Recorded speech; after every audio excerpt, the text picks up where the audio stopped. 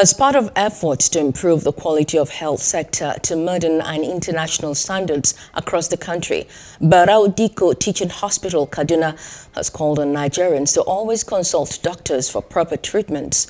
The Medis call at the deployment of a new digital telemedicine machine to provide easy access to medical care centers in the 23 local government areas and across the country at large.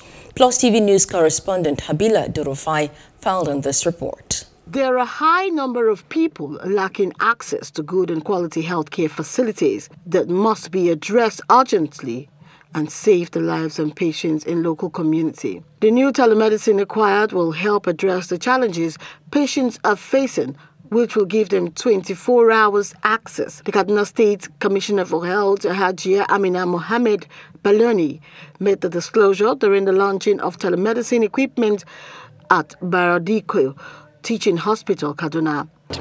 Experts from here using this machine can consult any patient anywhere in Kaduna or even beyond, where they link up with the hospital. They can be able to prescribe, they can be able to see what is wrong, they can support the doctors on ground where they are. It's very important because, as you know, we don't have a lot of specialists, and so it allows them to consult everywhere, to connect all the wards in the LG. And you know, our general hospitals are in the LG heads. All of them have internet connection. But it's something we can advocate to the telecompanies and get them to. But this is very timely because we need, people in the rural services, rural areas also need services. Also, the Chief Medical Director, Barau Dikko Teaching Hospital, Kaduna, Professor Abdul Kader Musa Tabari, says use of machine will ease some difficulties and hardship faced by the people before coming to hospital for treatment. Felt we must strive to get that telemedicine services. Even at their homes, they can just link up with their phone devices, handheld devices or computers. And with this machine, you can see them as if they are in front of you.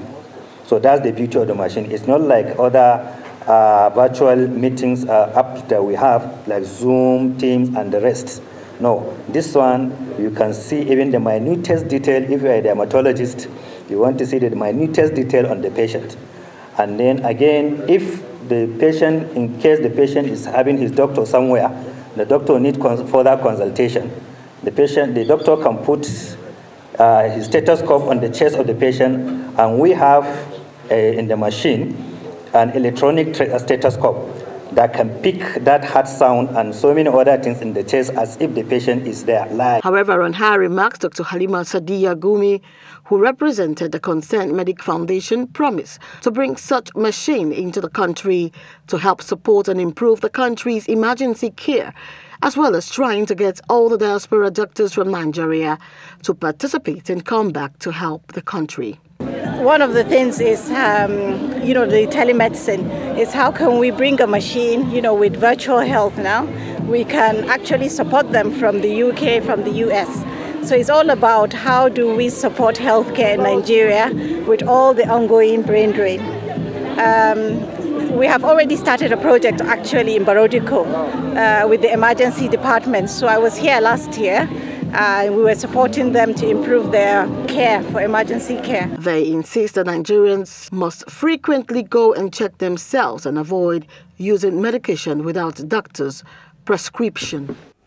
Hello, hope you enjoyed the news. Please do subscribe to our YouTube channel and don't forget to hit the notification button so you get notified about fresh news updates.